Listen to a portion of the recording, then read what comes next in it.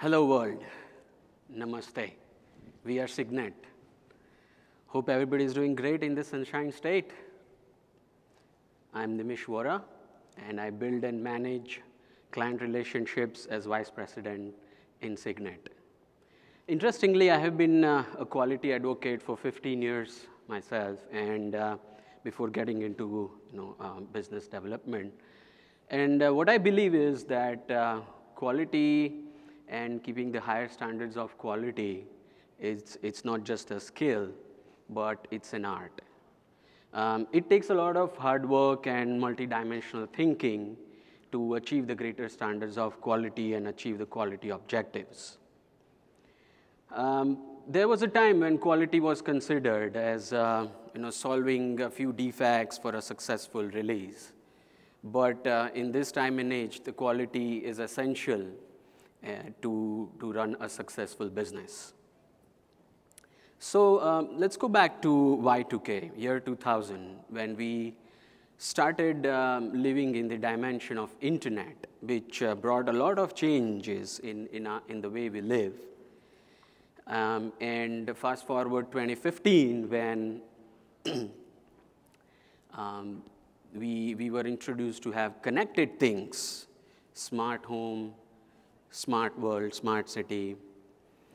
And certainly it brought a lot of changes in the way we live as well.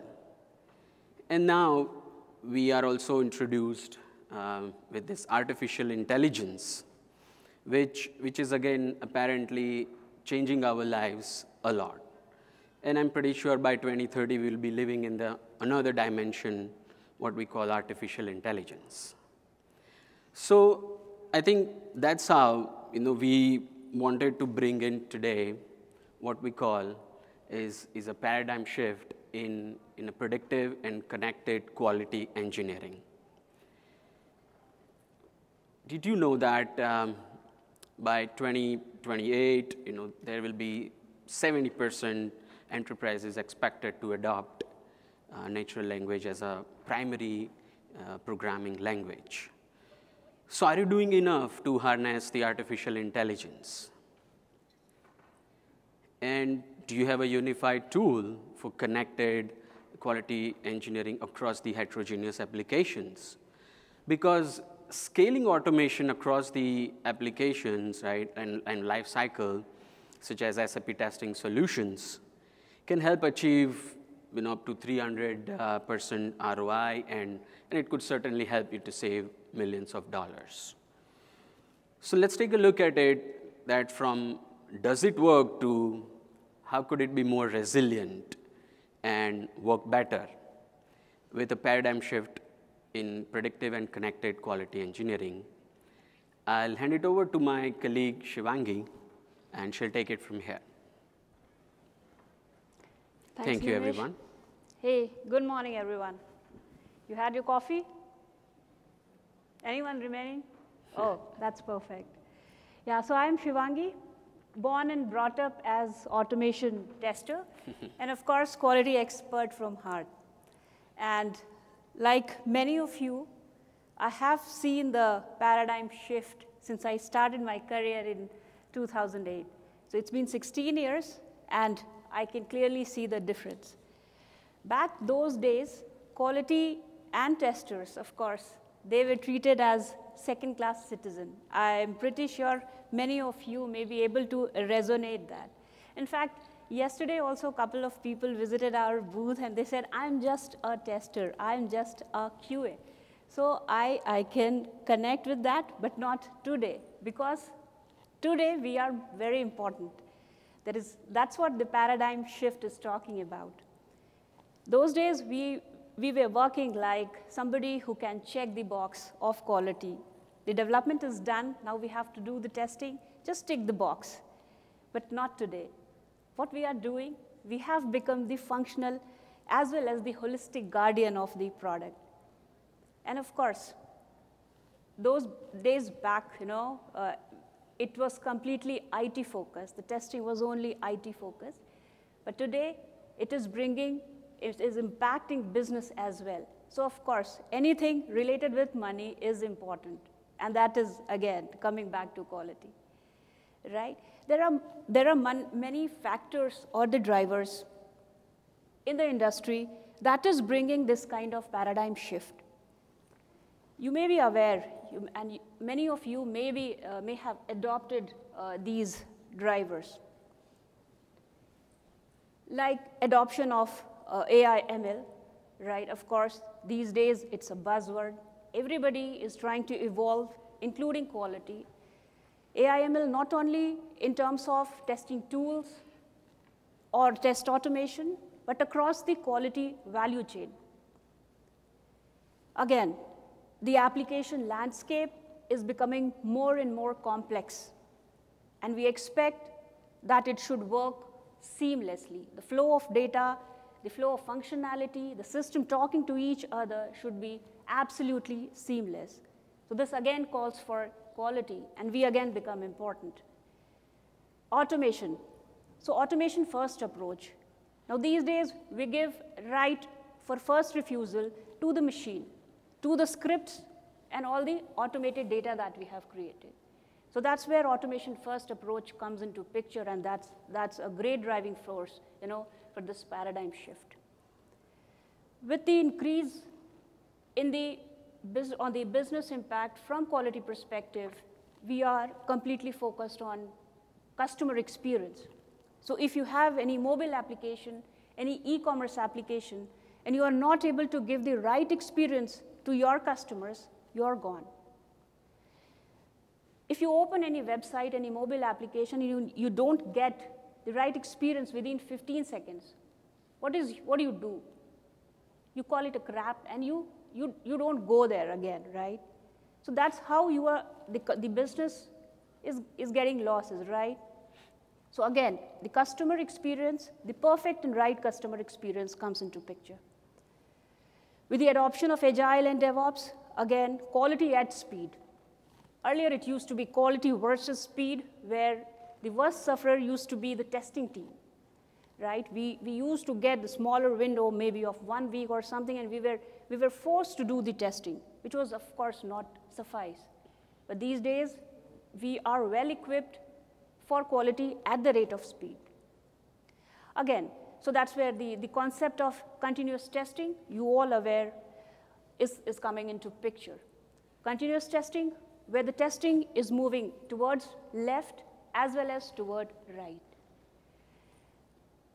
TCOE, which is the centralized testing body taking care of all sort of testing requirement, has now emerged to practice center of excellence. Now what's that? It's a federated group where you have your testers in the Scrum team, part of Agile teams, but there are certain experts who are well equipped with niche and new technology. They are part of the central body, and they are helping the teams. And that's how we are bringing in the innovation across the organization. So these are a couple of drivers. There can be many more, and I would love to hear from all of you if you have any other practice or any other driver that you see in your landscape, of course. So these are the drivers, I would say, which are taking us from testing to quality engineering. But we know that this is important. The transformation and modernization of testing is very, very important. We understood the drivers as well. But why we are not able to go ahead with this journey? There are many organizations who are struggling to go ahead with this. According to a survey conducted by Forrester, they are mentioning that around 90% of the respondents, they agreed that testing transformation and modernization is very important, and this has capability of bringing in the business benefits also. Again, this is going back with the kind of experience the enterprises had. But what is stopping us? Why we are not going there? Following up with the paradigm shift, what is the cause of, what is the bottleneck, you can say? A couple of concerns that we have been hearing. Yesterday also in our booth, we had very great conversation across multiple people. They shared their concerns also. And I collated all of them here. So many of them said that the current tooling that they have is not able to support across all the layers of the landscape. You have your front office, you have your middle office, you have back office. So every layer is using different tools. Again, many tools, tool bringing lots of maintenance, again a bottleneck, right? You need to optimize your tool cost, you need to optimize your strategy against the various tools that you use. They started off their automation journey, excuse me, but their current tool lacks the AI/ML capability. So that's again a concern, right? They said that I have invested, but my management is not able to approve me budget so that I can get new tools which has AI/ML capability, which is very true. Why will management spend on something which is not going to get business benefit for them, right? Again, few came up and they said that they lack strategic guidance. They have budget, they want to move ahead in this journey, but they don't have that kind of guidance which can help them take the journey forward, right? So these are a couple of concerns that we have been hearing. Now, what if you have access to a unified ecosystem where tool, talent, and intelligence converge? Meaning, if you are struggling in your QA landscape, only tool or only guidance will not help. Even only getting the right set of people will also not help. You need to have the right ecosystem to go ahead in this journey. And that's what we are talking about here. We have to make that ecosystem available across enterprises so that everybody should be part of this journey. Think of a scenario where there is an engine which is predicting the right set of test cases for you. Meaning, out of your, say, 1,000 test cases, which are the top test cases which are most critical, and you should definitely execute it or pick it for automation. Usually we do it with human intuition, right? But what if there is a platform or the tool or the utility doing it for you? Again, those test cases getting converted into automated script using GenAI. You have the scripts, now your expert sits and improvises those scripts with his intellect, right? So you have that human touch also in the loop. You execute those automated script, you collate the data. It can be a defect data, it can be an execution data. Again, you run the engine on top of it, the intelligence on top of it, and you are able to predict what kind of upcoming defects or what kind of root causes you can expect, right? So that's a kind of loop where you have to put in the intelligence at every phase of the quality assurance value chain. Of course, along with human touch as well as empathy. Nowadays, there are lots of discussions going on whether AI/ML will replace me as a tester also, because people are going towards that. And that's kind of a fear amongst the whole fraternity, right? But that's not correct. According to me, it's complementing each other. Let's work together along with the AI/ML testers. You bring your empathy, your human touch, and come up with the great ecosystem. So neither a tool, nor a person, nor any processes alone can bring in this kind of change, but we need a complete ecosystem that will take us forward in this journey, right? Now here, our motto is to democratize this ecosystem, make it available to the entire enterprises so that everybody should be part of this transformation. Of course, don't take my words. Come visit our booth and see all these things in action. We are in many of the use cases. We have developed it, we have delivered it, and we are seeing great benefit for our customers. So you have your front office where your web application is there, your mobile application, your e-commerce application, which is very important for the end customers. Of course, middleware where you can have your microservices, your APIs, your payment gateway, and back office, of course, ERP systems like SAP Dynamics 365. And there is a single tool cutting across all these layers and providing you the automation. And again, an added layer of predictive and intellectual capabilities. So that's where as part of our objective of making it available across all enterprises and democratizing it, we have Cygnet Smart Quality Hub. It's an amalgamation of platform, plugins, as well as professional expertise. We have certain platforms which will cut across all the layers of front office, back office, and middle office and provide you automation services. We have separate plugins which has AI, ML, Gen AI capability, the use cases which I mentioned that can be augmented to provide additional intelligence on top of it. And of course, experts who are ready to provide you strategy till execution. And again, these experts are not the mere testers. They are domain experts with, of course, a strong foundation from quality perspective. So tool, as I talked about, we have TestingWiz as a one-stop shop for all kind of web, mobile, API, and database automation, including desktop as well. Enterprise application, be it SAP, Dynamics 365, it is able to automate.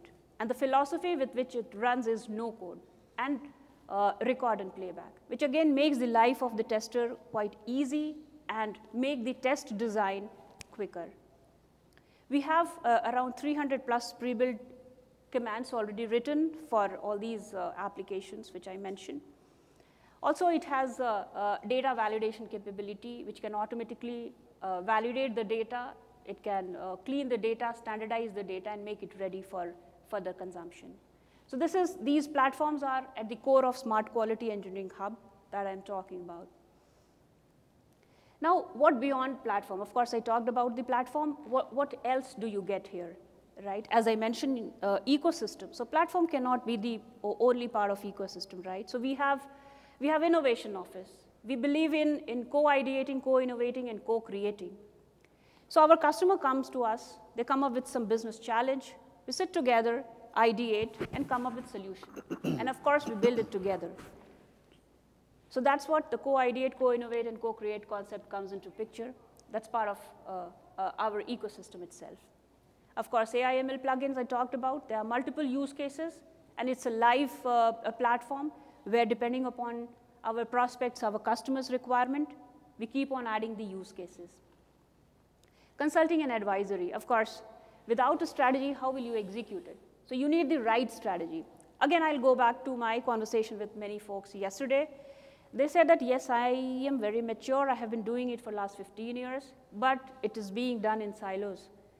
Meaning you have that expertise in your landscape, but you are not able to leverage that because of non-transparency, because of silos. So you need somebody expert who should come there, understand your landscape, understand the pain point, which every team is facing, right? And come up with some recommendations. Again, these recommendations will be backed by what industry is doing, what other enterprises are doing, and what we have already done for our customers. So that sort of recommendation will come, and along with the plan, how to implement those recommendations, we can provide you the consulting and advisory services as well. And continuous testing. Of course, we have the DevOps capability. It is not confining only to the quality engineering. You come to us, we can give you the end-to-end solution from continuous testing perspective as well.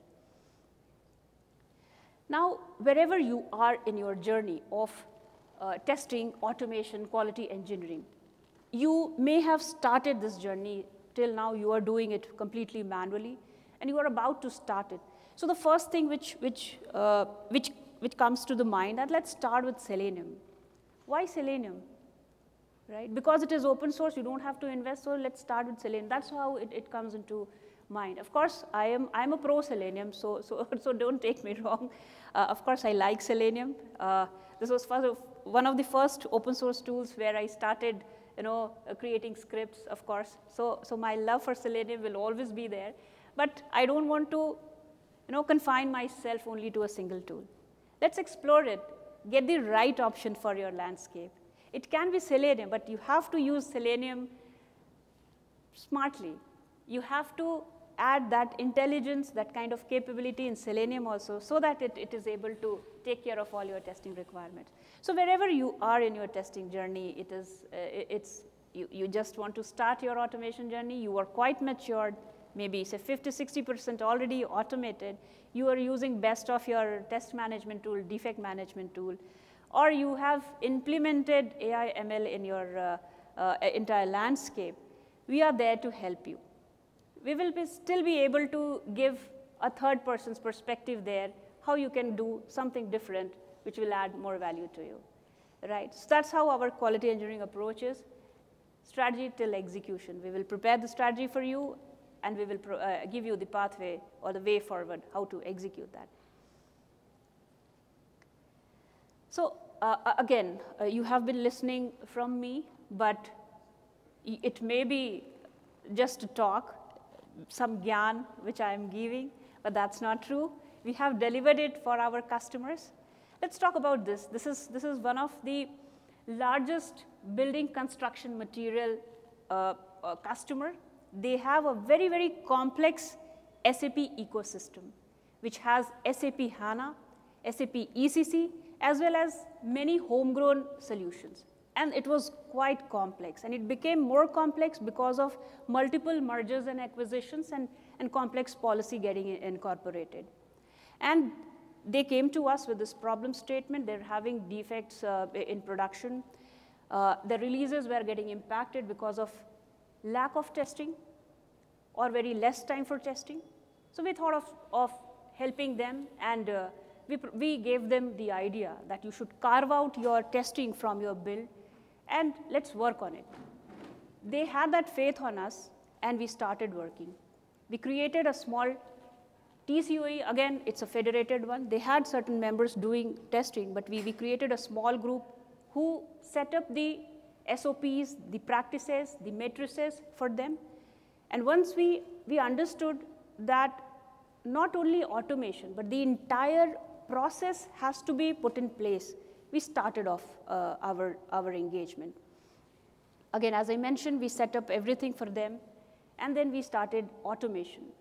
We used our automation recommendation engine also to predict what are those top priority test cases which we are going to take for automation. So they had around 2,000, 2,500 test cases. We cannot go big bang there because it of course requires lots of investment. So we use that engine, pick around 200 plus test cases, cutting across their homegrown logistics management system, their SAP HANA and their SAP ECC, which is a GUI system. And we were able to automate the entire ecosystem, the end-to-end test cases in a single scenario. We were able to complete around 200 plus test scripts till today. And with that data only, with that 200 test cases only, they are able to reduce their testing cost by around 35% and the production defect by around 25%. Of course, the test coverage till date with these 200 test cases is around 80%. So think of the smartness with which we work together along with the customer in this journey. There were around 2,500 test cases. We smartly picked around, say, 200 and went ahead, approaching around, say, 80% of the test coverage. So again, this is from the SAP. Please do visit us. We have the working demo for this particular customer, how the SAP system is talking to the logistics management system, which is a non-SAP system, and how will that work. We have that working demo ready. Please do visit our stall. This is again for one of the UK-based credit solution provider. This is an amazing project again. They were undergoing microservices, monolithic to microservices transition. So they had requirement of testing the UI, the API, as well as databases across all the layers. Functional as well as non-functional testing included here. We came forward, and not only testing, but again the end-to-end process setup, end-to-end traceability, including RCA setup, root cause analysis setup in Jira also, we did for them.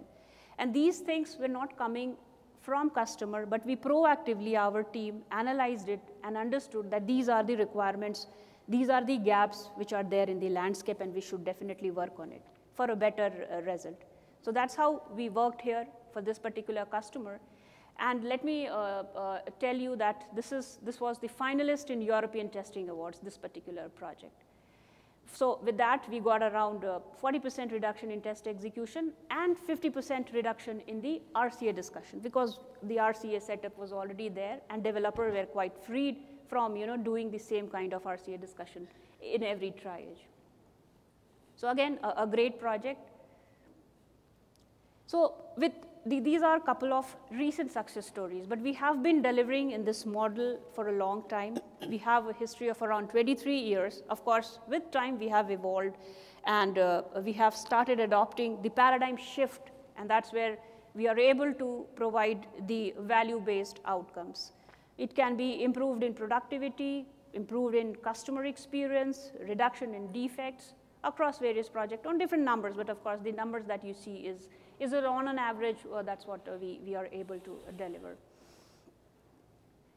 So are you guys ready to embrace the future of quality engineering? From my side, of course, let's start and elevate your testing standard with Smart Quality Engineering Hub.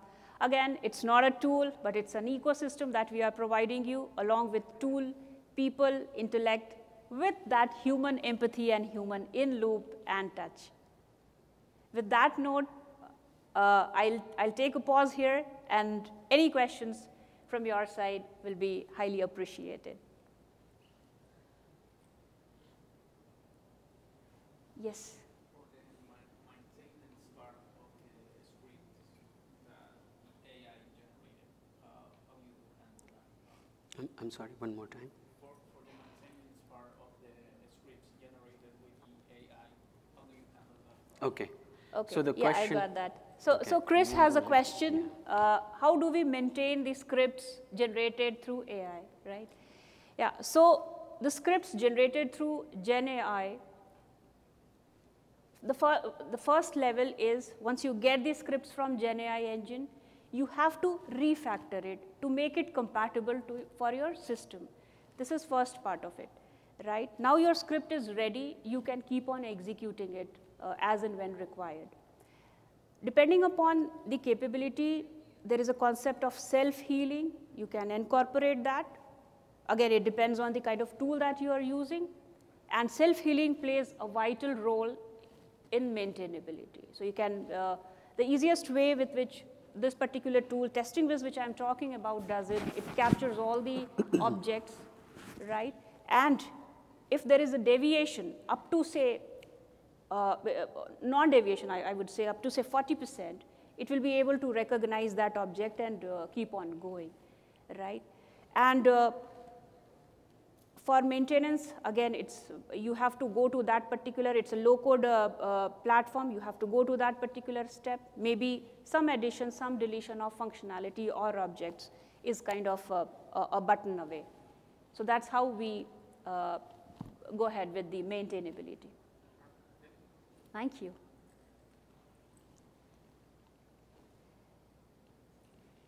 Any more questions from the audience? Okay. All right, then thank you everyone for listening us, and we look forward to see you at booth number 5 and 6. We have some interesting demos going on. We look forward for some interesting conversations, and there will be a few gift hampers as well for giveaway. Please stop by. Thanks everyone. Thank you. Thanks for your time, everyone.